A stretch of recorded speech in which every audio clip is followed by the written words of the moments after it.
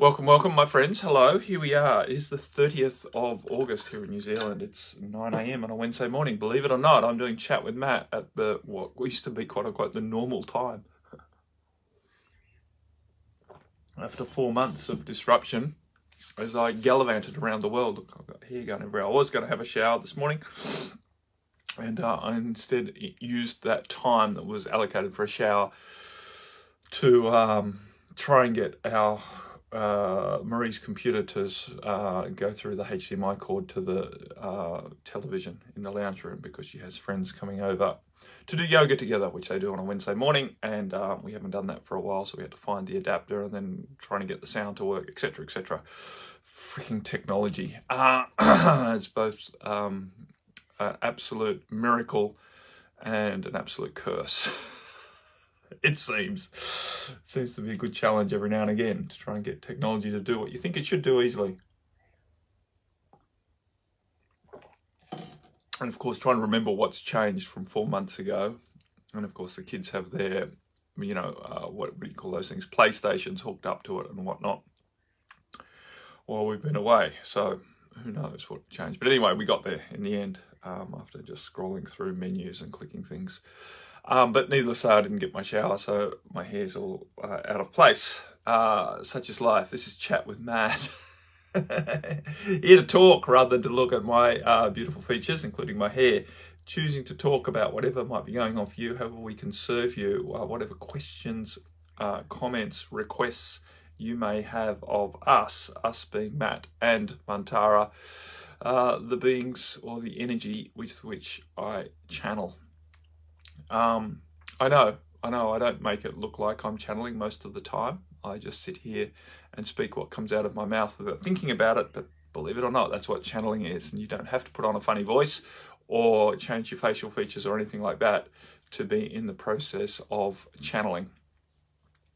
Sister Susie, hi Matt, I feel like I've had a massive cleanse, feel amazing sleeping through the night for 4 nights in a row for the first time in 19 years. Oh, that's pretty awesome, Susie. I know you, last time we spoke, you weren't feeling particularly unwell. So this is this, right? A lot of these quote unquote illnesses are actually purification events. And on the other side of those illnesses, purification events, is a breakthrough, right? Is more freedom, more liberation to be yourself. Yeah, COVID cleanse, exactly. We can let go of all of the wrongnesses around most situations if we choose, and see that there's always an opportunity.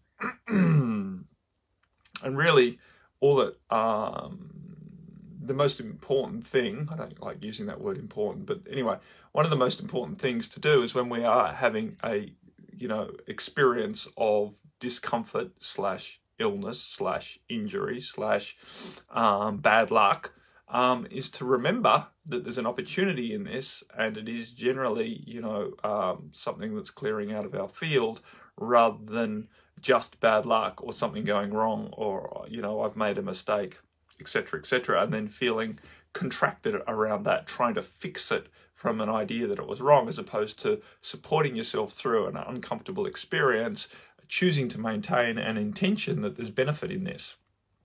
Because when you maintain that more expansive perspective, that there's benefit in going through whatever the situation is, then you tend to find what the benefit is, right? Because what we look for, we find, right? And so if we're pessimistic and looking for bad things, we tend to find bad things to back that up. When we're optimistic and looking for good things, we tend to find good things to back that up.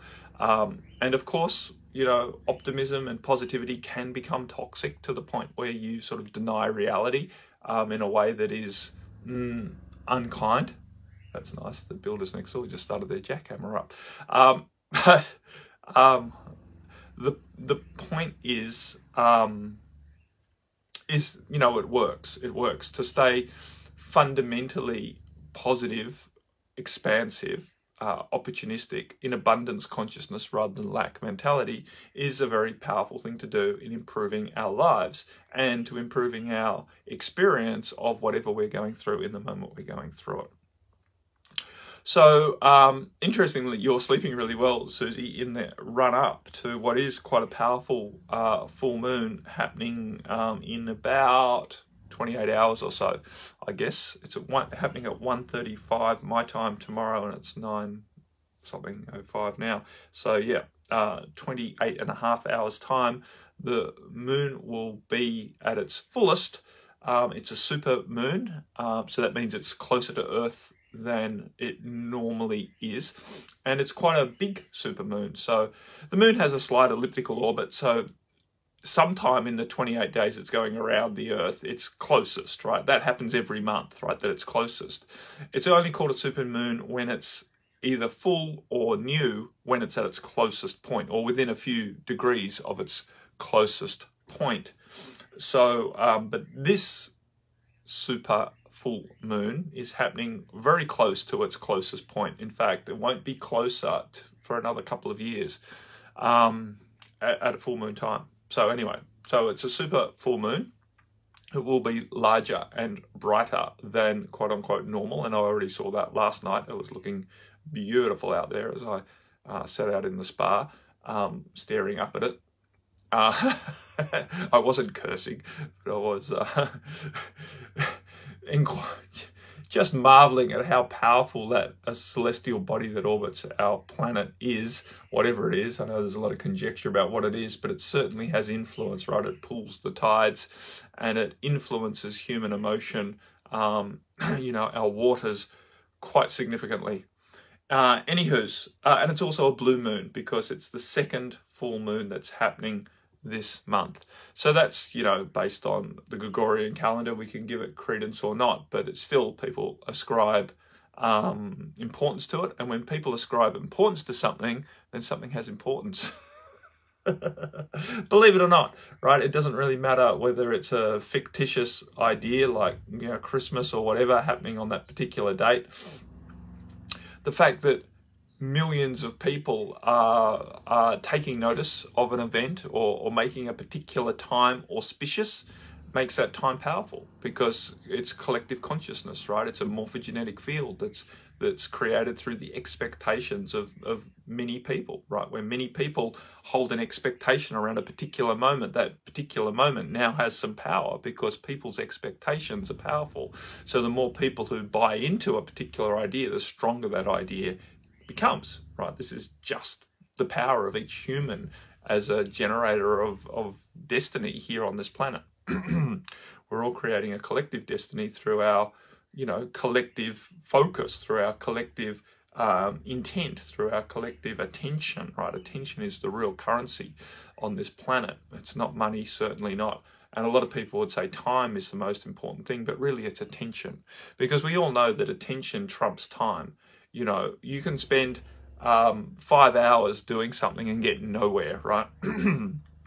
So you've invested 5 hours, but if you apply an hour of focused attention, you'll probably achieve much more than just 5 hours of time spent doing it, right? Attention is really what gets things done. Attention is how we experience the world. If we zone out, right, and just watch whatever, Netflix for one of something that's an easy target, then time can be quote unquote whittled away. You could say wasted, but it's still been experienced. But attention is how we experience life. So we all only have a certain amount of time, and therefore time is precious to some degree. But what's more important is, where do we put our attention during our time, right? Where is our attention at? Because we can live a very, very full life or a very, very empty life, depending on how we apply our attention, right? So attention is really the prime commodity resource on this planet. And, you know, advertisers know this, corporations know this. Getting people's attention is what's important. That's why they advertise in ways that grabs people's attention and draws them in. That's why television and screens in general work so well, because they flicker at a frequency that pulls our attention into them, and then they can use that attention to their ends. But at the end of the day, your attention is your responsibility, and it is under your control if you choose to take it, right? If you choose to take control of your attention, then you are going to be a much more powerful being on this planet, a much more empowered being when you are commanding where your attention is going, when you are aware of where your attention is going, and when you are making conscious, intentional choices about what you are putting your attention on, what you are focused on. I prefer the word attention to focus, because every time I say focus, people sort of zone out that they can't do it, right? Because they don't believe they have the capacity to focus. It's been sort of put on some sort of pedestal. It sounds hard, like hard work, but attention is somehow softer in many people's minds. Oh yeah, I can maintain attention much easier than I can maintain focus, right? Because focus somehow implies that it's very narrow, whereas attention can be a little broader, maybe. I don't know, but I've just noticed as talking to people that when you say focus, they sort of automatically pull back thinking they can't do it. But when you say just keep your attention on it, it seems more achievable. And it's the same thing, ultimately. It's what I'm talking about, the same thing. It's like, you know, we say where your focus goes, the energy flows. It's the same. Where your attention goes, the energy flows. Exactly the same, right? I think the idea is focus is somehow unwavering, and that if you look at something else, then you've lost focus, right? Focus has to be pinpointed and directed and unwavering, whereas attention can be a little bit softer. Anyway, that's just an interesting thing that I've been inquiring about and dancing with and experimenting with different words and how they affect people, and basically to meet the ends of helping people live an empowered life and claim some freedom. So anyway, we've got this freaking full moon coming up. It's in Pisces, and of course the sun is in Virgo at the moment. We're in Virgo season as of over a week now. Susie said mindset can really change. Mindset really can change. I always put things in the wrong order. Mindset really can change perspective. Exactly, and perspective changes or maintains your mindset. So, and both are, you know, it's interesting. Mindset and perspective could be synonymous, right? They really are the same thing. It's our mindset is our perspective in many ways. But I get it. We think one is more malleable than the other. But yes, basically our mindset and our perspective really change how we enjoy living on this planet, how much we relax in the world, and how much we find ourselves in purpose in the world, and how much we enjoy living on this planet. Right, it all comes down to the perspective and the mindset that we are maintaining as we move through the world. Are we basically operating from love or fear? Are we basically operating from abundance consciousness or lack mentality?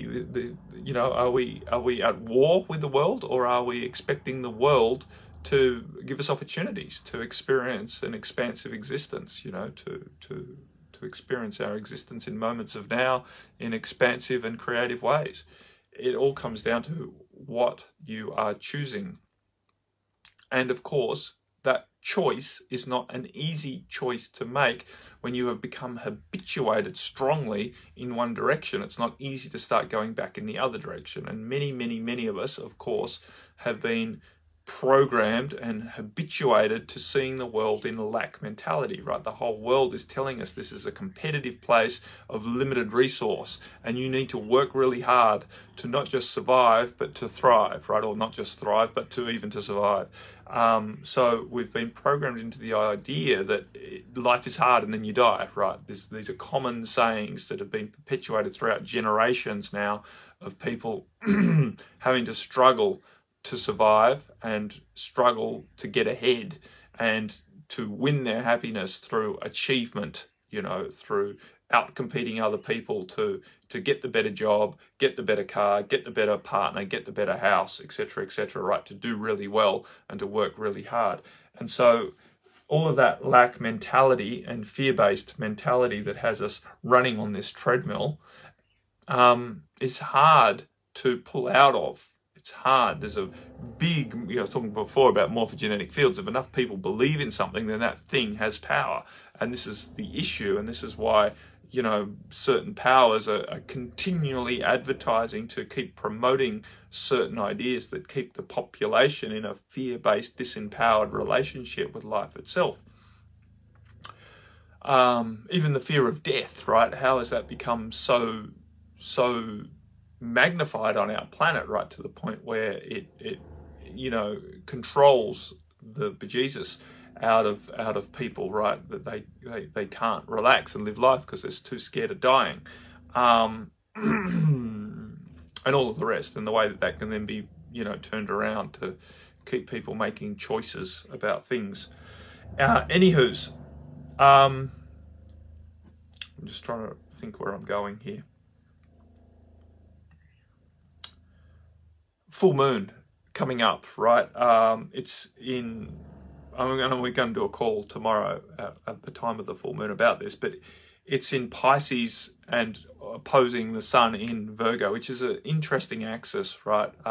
Both, because it's interesting, because both Pisces and Virgo are very spiritual signs in many ways, but they're just at opposite ends of the spectrum in certain other ways, whereas Virgo is very sort of much more controlled and logical in how it does spirituality. Pisces is much more emotional and wishy-washy and etheric, and so we've got this interesting opportunity right now to really inquire into how we are seeing ourselves spiritually on the planet, and potentially finding a balance between the sort of the rule-based expectations of Virgo and finding a more but bringing some structure to Pisces, which can very easily sort of get lost in the woo-woo. That was my doctor's office trying to phone me. I know they tried to phone me yesterday and I missed it. And I have a feeling that every 3 years they basically phone to see if I'm still registered with their office, because they haven't seen me for the last 3 years, and they're wondering if I'm registered somewhere else. And every 3 years I have to tell them, no, I'm still registered with you, I just don't come to the doctors. But I've got to be registered somewhere, I think, or I may as well be registered somewhere, I don't know. But yeah, it's interesting, I get this call every couple of years. So they phoned yesterday, so I suppose that's something to put on my list here. I've always got lists, right? We've all got these lists, things that need doing. Anywho's, so yes, it's an interesting time to inquire a little bit more deeply into our own relationship with ourselves. This is what I'm dancing with this month in the Mantara Transformation Empowerment Support Community, is deepening our self-awareness, right? Which is what spirituality is, right? You know, I know a lot of people, when you say spirituality, they think of religion, they think of organizations, they think of structures, they think of rituals and stuff. And for me, spirituality is all about your connection to spirit, which is what you are, right? We're all spiritual beings having a human experience. So spirituality for me is how connected are you to spirit? How connected to you are you to the world beyond the physical manifestation of what we see, feel, and touch, right? Taste here on the planet. And so I see this time as an awesome opportunity to deepen our spirituality, to deepen our self-awareness, and to really inquire as to how we can better support ourselves, even how we can find more comfort in ourselves to move through what is a particularly chaotic time on this planet, as a lot of things are changing very quickly and rather chaotically, and in some way destructively. You know, there's a lot of destruction out there. There's a lot of these old structures that are destructuring, right? They're coming apart, they're disintegrating out of our society, which is good, right? Because these structures have been used to control us for a long time, and they haven't been particularly equitable or particularly fair or particularly useful in a lot of ways for us expressing ourselves in expansive ways and owning our individuality. You know, they've been very, very intent on sort of this reductionist mindset where everyone's treated the same. That's actually not very fair to treat everyone the same, because we're all inherently different to start with. And so what's much more equitable is to treat everyone in a way that serves them, as opposed to treat everyone the same, you know. And so that's a fundamental change that society is in the process of, you know, individuals are in the process of starting to understand more, and society is in the process of starting to embody a little bit more. So we can get rid of these, you know, global sort of structures, these centralized structures that out of this sort of born desire to be efficient, right? This desire for efficiency, we've, you know, reduced everything down to yes and no sort of questions, and treated everything similarly in a way that is not particularly beneficial for humans expressing themselves on the planet. And that's what we've come here to do, right? So fundamentally, society is not working for us in a spiritual way because we don't get to express ourselves creatively, individually, expansively as the being that is inhabiting the body here on the planet, coming for experiences that furthers our soul wisdom. So big changes happening, which are exciting and painful, both concerning, of course, for our little ego that wants to survive, because it looks like a lot of the structures that we've relied on for survival are being eroded or flat out destroyed, destoried, right? Destroyed. So this is all happening, and to help us through that, in my opinion, what is sort of most beneficial is to get in touch with your deeper self, right? Your more inherent divine self, so that you have a stronger foundation of faith, not faith in some external power is going to look after you, but a faith in who you be inherently as a spiritual being having a human experience, so that you don't feel so threatened by these support networks, these old support networks falling apart, so that much more inclusive and empowered support networks can emerge and develop and you know, evolve. So am I tying any of this together, or have I just sort of thrown a whole heap of stuff on the hood? So anyway, this full moon is really working in to give us that opportunity, and I'll talk more about that tomorrow, I feel, as an opportunity to get a little bit deeper into self-inquiry, and to really find some self-awareness through that inquiry, and some self-acceptance through that, so that we can find more peace within ourselves, and we can feel more empowered in ourselves, and less reliant on the external world giving us sort of this environment that is easy to relax in and feel safe in, because I don't think we're going to get an environment that is easy to relax in and feel safe in. I think we have to up level so that we can feel relaxed and safe in an environment that is in this change process for at least the next few decades. So yeah, so that's our pathway forward. That's what we're holding space around, and that's what we're choosing to help anyone who wishes that help to do, right? Get in touch with yourself, find a deeper connection to who you be, and then to allow that awareness and that knowledge of self-knowledge to then flow out into how you are doing the world, right? In a more, what's the right word? Empowered way and relaxed way. The poster that I put up was an interesting one that I found last night as I was sort of scrolling through. I'm sorry, I'm tethered to multiple cords. There we go, get the flare of it. It's probably backwards anyway. But anyway, it says Atma Bhakti. And this is a term that is not found in a lot of the yogic scriptures, Atma Bhakti. It's mentioned a few times in Vedanta, but it's not mentioned a hell of a lot. And certainly most of the teachers / gurus don't talk a lot about Atma Bhakti. They talk a lot about Guru Bhakti. They talk a lot about Bhakti in general. Bhakti is devotion, right? And Guru Bhakti is devotion to the Guru. Atma Bhakti is devotion to your own higher self. The Atma is the soul or the higher self. There's some debate about the exact definition of Atma in terms of soul, higher self division. But anyway, Atma Bhakti is mentioned in these scriptures, but not very much. And it's basically devotion to your own higher self, your own spirit. And from what I've read and my own inquiries around this idea is that all bhakti, whether it be Guru Bhakti or Bhakti to a deity like Krishna or Shiva or anything else for that matter, right? Bhakti to your parents, which is highly promoted in many cultures, right? Where you know, we were just in Vietnam 3 months ago now, but on the altars, and every house has an altar, right? As you walk down the streets of Hoi An anyway, and you look in, they have a big altar there, Buddhist and everything else, but they always have pictures of their grandparents there, and even their parents, depending on how old they are, right? So, hey, Brother Rich. So, devotion to your lineage, devotion to your teachers, devotion to your parents is very, very strong in many, many cultures, and absolutely nothing wrong with that, to help you open your heart to something that you place some faith in, and some hope in, and trust in, you know.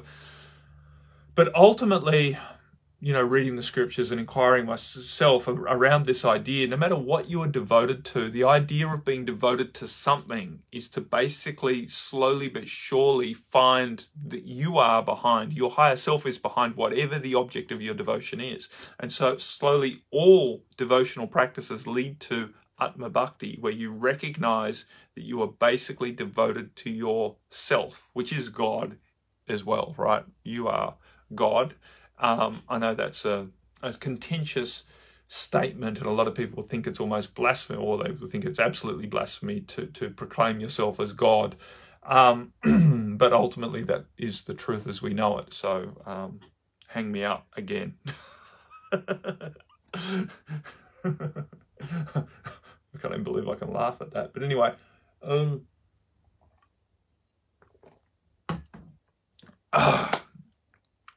so yeah, and this self-inquiry process, and this opportunity with the full moon, and getting a little bit more deeply in touch with your spirituality, and having some deeper self-awareness around who you be beyond this little complex of mentality and emotionality and physical desires that's running around here on the world, on the planet, right? When we peel away some of those layers and see what's more deep within us, what are some more intrinsic desires, what really motivates us on a deeper level, we start to recognize this Atma within us, and we can become more and more, quote unquote, devoted to it, more and more appreciative of it, more and more aligned with it. And that's powerful, right? When we all start doing that, we become much more powerful beings, because we can influence a lot more energy. We can direct a lot more energy in powerful ways when we start to recognize the power of who we be.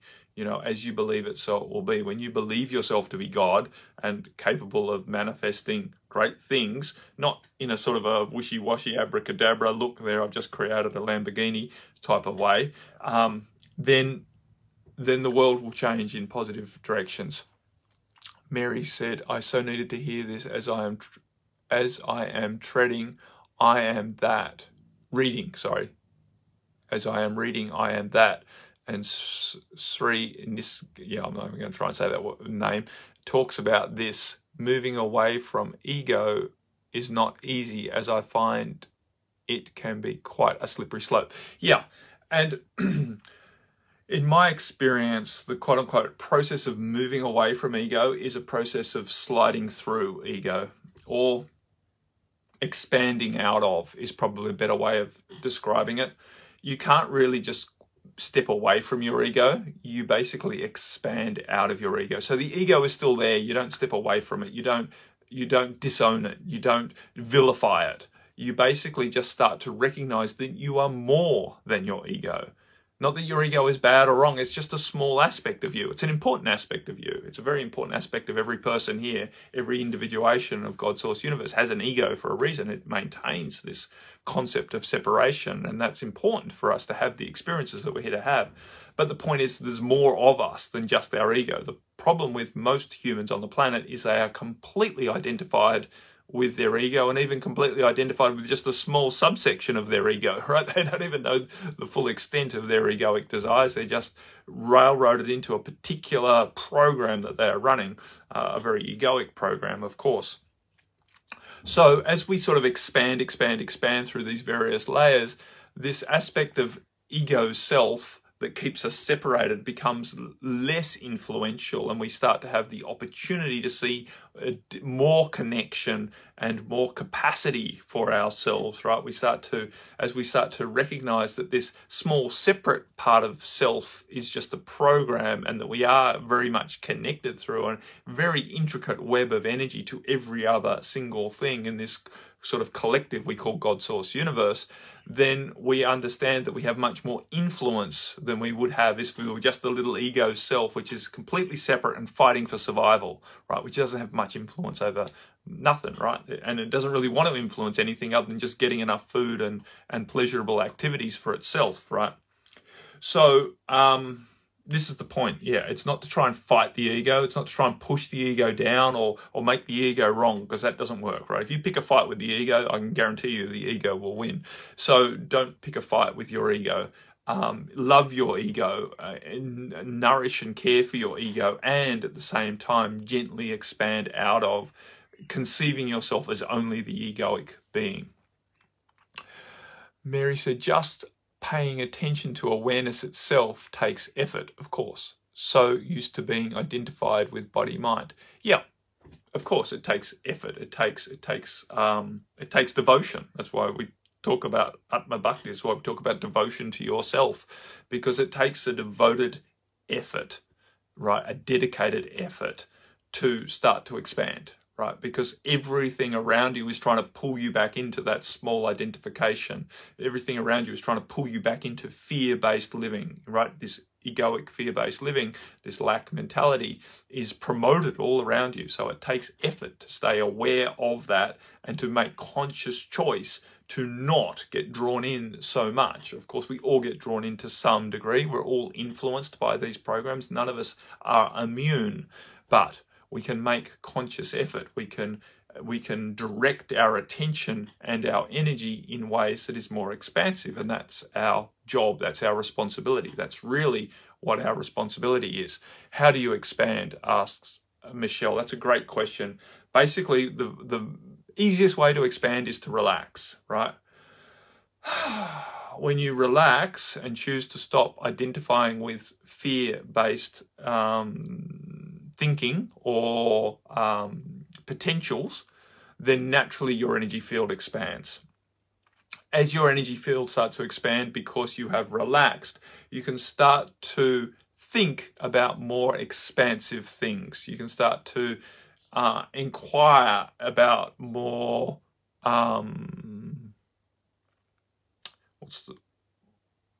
more universal concepts, as opposed to narrow, self-absorbed concepts. So relaxation is really important. Maintaining an awareness on more than your little self, right? Start to notice things like you start to notice how birds are interacting, right? That's an expansive thing to do. You're taking your attention out of a narrowness of self-absorption and into a more curious relationship with the world around you. That is inherently expansive. Breathing and noticing the breath coming in and out, right? And noticing the fact that you actually expand very physically and energetically with each inspiration helps you to expand, right? So you notice that inhalation, it just feels expansion. And then you allow the exhalation to be relaxing. You're relaxing into that more expanded state, right? That helps you to expand. So it's not, quote unquote, good to expand in terms of virtuous and that God is going to reward you because you're being expansive, but it feels good to be in a more expansive field, right? Things hurt less when you're expansive. When you are contracted, which is the opposite of expansive, when you're contracted in stress, then all of the fibers in your being, not just your physical body, but also in your energetic body, are tight and intertangled. And anything that's trying to move through there, which things are trying to move through every energetic field, because change is the nature of the universe, right? Things are trying to change always in your energetic field. This is evolution taking place. But when things are tight because you are stressed and contracted, then it hurts. There's friction. Things don't move easily. There's a struggle for energies to shift. When you're more expansive, things can move through you more easily with less friction. That means less pain, less, uncomfortable sensation. So, we choose to be expansive because it feels good to be expansive, because it's conducive to living a more happy, joyful life to be expansive. We can see things from other points of view when we're expansive. We're more flexible when we're expansive. We're more tolerant when we're expansive. We're more open to change when we're expansive. And so anything that's helping you become more tolerant, more flexible, more open to change is a process of expansion by default, right? They go both ways. So don't worry too much about, I've got to expand. How do I expand, right? Fundamentally, that means just relax and get out of your narrow thinking and out of your stress and take some deep breaths, right?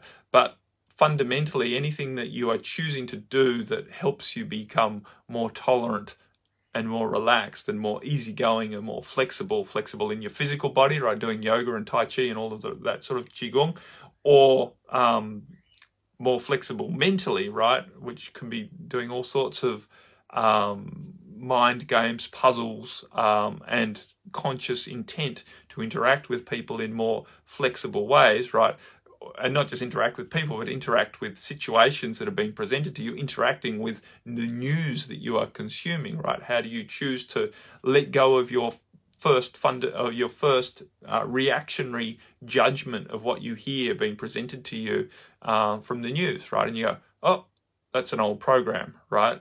How do I relax out of that? How do I see this on first principles? How do I maintain a more open attitude to what might have happened rather than thinking I know what caused that? Oh, like there's fires in Maui. Oh, that was this, this was, we already have these prejudgments in our head that we've been programmed with. How do we let go of being that reactionary being and become more responsive? How do we go, what does Maui really need now? Right? How do I hold space for what's going on there without jumping into what's right or wrong about what's happened? It's hard, right? And I'm not saying that various awarenesses about what could have happened are wrong, and it's wrong to have those awareness, not at all. I think we should all have as wide a spectrum of awareness around potentials of what could have happened, but the point is none of us are really going to know what happened because we weren't there witnessing it, and at least we didn't have that expansive overview of it. And at the end of the day, we don't need to know. That's the point. We don't need to really know, because how does knowing change anything? How does knowing fix anything?